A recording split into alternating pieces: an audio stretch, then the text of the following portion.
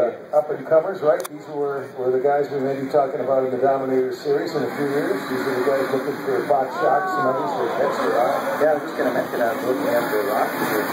Danny Peters and Fox Lake. That's a special interest there. Again, a little bit self-serving, but I'm going to root for him. We're the 114 sled. A buddy with him.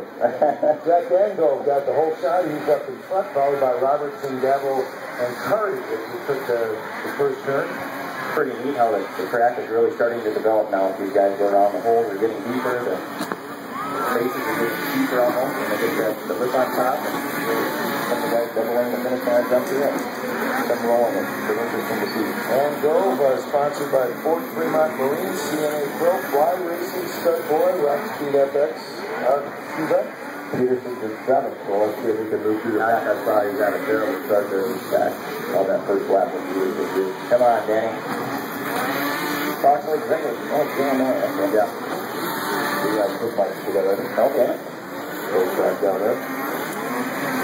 So Gabo still his second, Springer in the third spot. Hardy, Moore.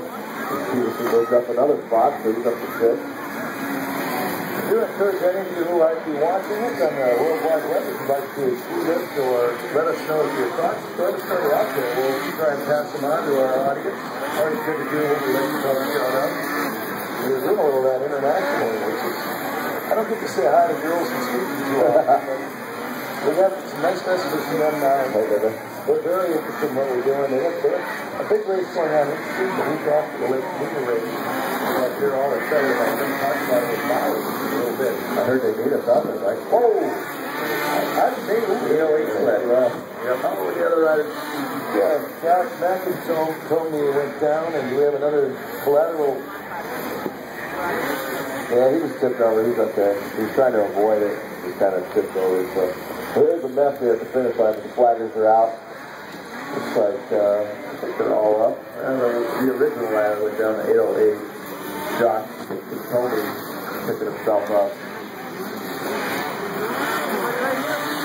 This is where we're really thankful for the track workers that are out there, because safety is paramount in a racing here. We know it can get dangerous, but them being right on the spot there and making sure nobody else tries to double over there and make the situation worse. Those guys are out there too. They're right in the middle of Harmon Way, whatever you want to call it, but they're out there waving their flags on that track, and they're coming up the tabletop.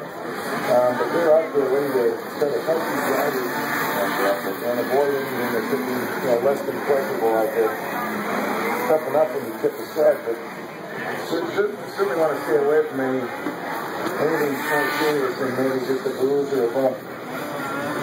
There's that finish line, and Jake Angle is the winner, followed by Ryan Springer.